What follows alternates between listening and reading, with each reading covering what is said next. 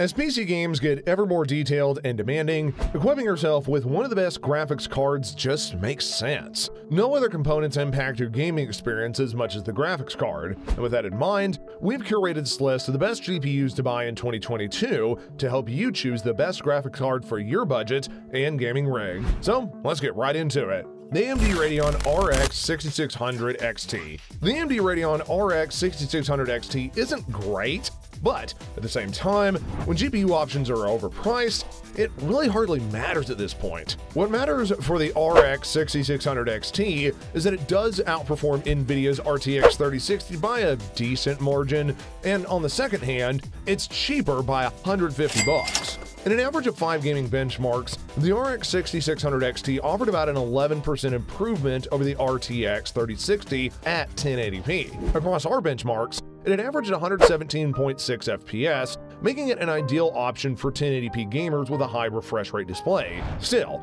it's simply one of the best 1080p graphics cards that you can get your hands on right now. Even in a game as demanding as Cyberpunk 2077, the AMD Radeon RX 6600 XT got speeds well above 60 FPS, with every single one of the sliders turned on. Except for ray tracing, of course, but honestly, that's one of the most demanding gaming features for any graphics card. The RX 6600 XT doesn't handle ray tracing as well as NVIDIA's counterpart, but neither card is really cut out for it anyway. The Radeon RX 6700 XT. The AMD Radeon 6700 XT is an excellent 1440p gaming graphics card, bringing the RDNA 2 architecture to a slightly more affordable price. The AMD Radeon RX 6700 XT has made AMD's RDNA 2 architecture a bit more accessible to many more people. It's got the same number of GPU cores as the previous generation, but significantly higher clock speeds and much more cache to give it about a 25% boost to performance. In theory,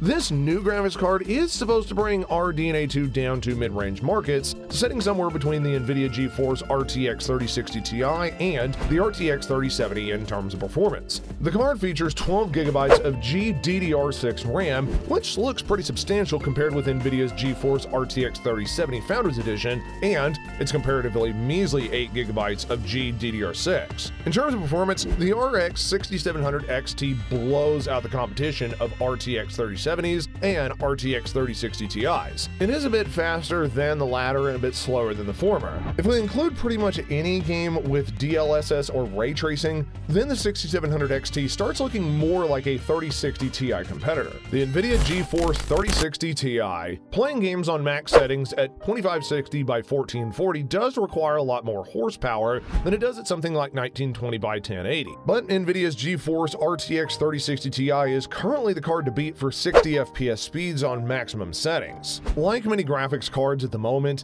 it's pretty much either sold out completely or on a backlog months long. But if and when these cards start getting back on the market, then the 3060 Ti should be your go-to card for flawless gaming and editing perfection. Although we might see a new competitor from AMD before the end of June, yet until that day comes, the 3060 Ti is still the one to put on your wish list. Not only is it capable of hitting 60 FPS speeds on max settings in many of today's latest games, but is also capable of delivering frame rates of up to nearly 70 and 80 FPS in slightly older blockbusters as well. The RTX 3060 Ti also has significantly improved ray tracing performance when compared to NVIDIA's previous generations of RTX cards. This means that you'll be able to play the cream of the gaming crop with ray tracing on at 1440p instead of having to settle for 1080p. And if ray tracing is particularly important to you and you've got the budget, then you may want to think about the RTX 3070 instead, although if you've got a high refresh rate monitor, that is.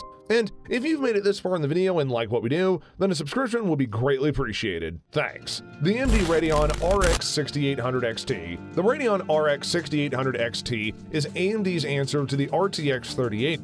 It is positioned to be compared directly with NVIDIA's flagship card, but it's packed with wildly different specs.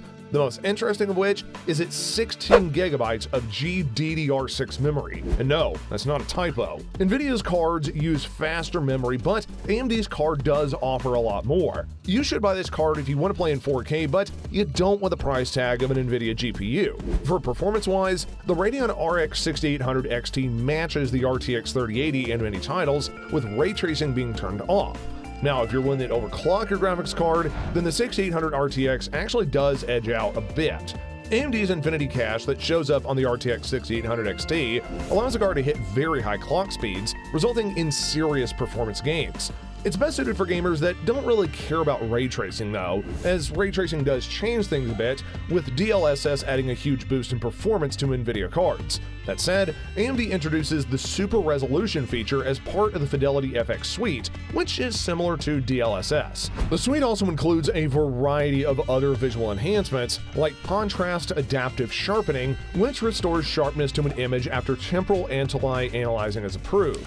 The Radeon RX 6800 XT can take advantage of all of Fidelity's FX features.